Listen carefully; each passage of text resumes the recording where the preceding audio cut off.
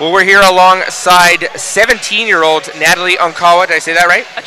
Achonwa? Yeah. Natalie Achonwa. Oh, you have to excuse us if you watch the broadcast later because we Achonwa'd it the whole way through. But we're here with Natalie Achonwa.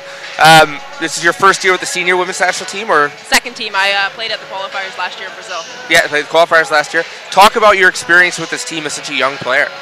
Last year was I wasn't expecting to play on the team. I talked to Allison and she said, come out to the tryout and just see how you're doing and things like that.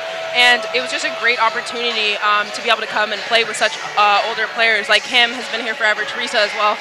And it was great to learn from them. And it was actually an honor to be actually invited to come out and participate with such seasoned athletes and players that compete at a whole nother level. And then this year it was I was used to it and stuff like that, so I knew it was expected of me, and it was expected of me to work at practice, and it was just a lot easier this year, I think.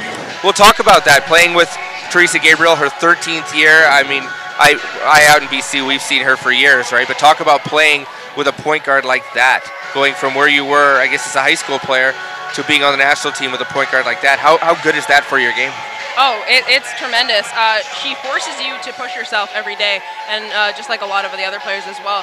When they train and things like that, when they play at such a higher level, you need to match that, or else you're going to be sitting on the bench, or else you're bringing the whole team down. And she just allows for us to just attack in so many different ways and everything like that. She's like one of the best point guards in the world, and it's just an honor to be able to compete with her, just being in the same gym as her.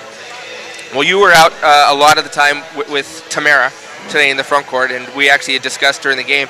You had a pretty remarkable chemistry, the two of you guys. A couple of real nice passes, finding each other on the extra pass. How good has that been for you to have that kind of chemistry already with Tamara or some of the other front court players? Yeah, well, she was there last year too, so it was like a lot of us were here last year, so a lot of us know each other.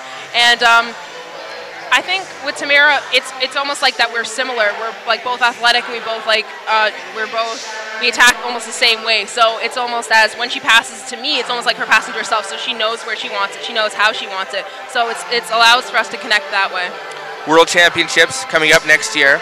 Talk a little bit about what that's going to be like, that experience in terms of just a member of the national program. Well, last summer I actually played on the junior team and the senior team, so we went to Worlds for the junior team, and that was experience in itself, and everyone says, oh, the senior team is triple the time, so I'm just looking forward to get out there and being in that environment and that and just competing for your country at the highest level that you can, and we're just ready to get out there and show them what we got.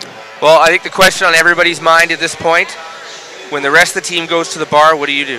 I sit in my room and that's what I did last year in Brazil. They all went out and I sat in my room and did my homework because I was missing school. So I'm sure your teachers will be happy to hear that. Oh, yeah. Congratulations, 17-year-old Natalie Achonwa. Achonwa. It's okay. God. Natalie Achonwa. There you go. Didn't look 17 at all. You look great. So congratulations. Good luck the rest of the way. Thank you very much.